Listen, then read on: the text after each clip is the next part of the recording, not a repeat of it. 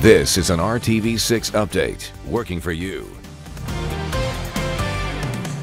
Hello, I'm Amanda Starantino, and these are your latest headlines from the RTV6 newsroom.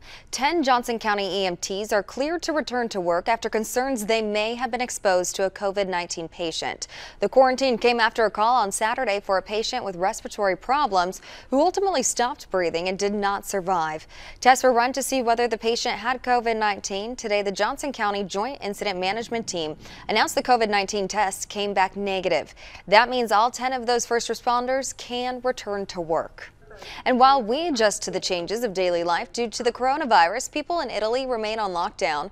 We FaceTime with Sarah, who attended Purdue University. She and her husband are stationed in Italy for the military. They have 5 children. Fortunately, the kids are normally homeschooled, so the change is not major. The afternoons and evenings are when they have to get creative. Sarah says the restrictions mean they can't leave their municipalities, and if they leave their house to go to the grocery store or pharmacy, they must carry a certificate stating where they are going. The family was paying attention to the spreading coronavirus, but she says they did not think it would get to this point. We weren't expecting it. Honestly, I don't think many of us here took it seriously until the decree was announced about the lockdown.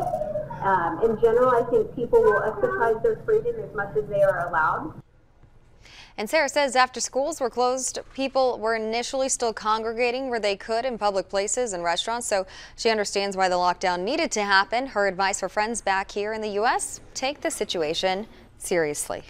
Close to 70, that's our Thursday high temperature. It will come with storms. Then temperatures fall from a morning high of 63 Friday. Look at where we'll struggle to hit 40 degrees on Saturday. Rain chances increase quickly late morning through the afternoon tomorrow. Some pockets of heavy rainfall. We also have severe risk across all of the viewing area. Enhanced risk from Frankfort to Anderson, southwest through Indy into southern portions of Illinois.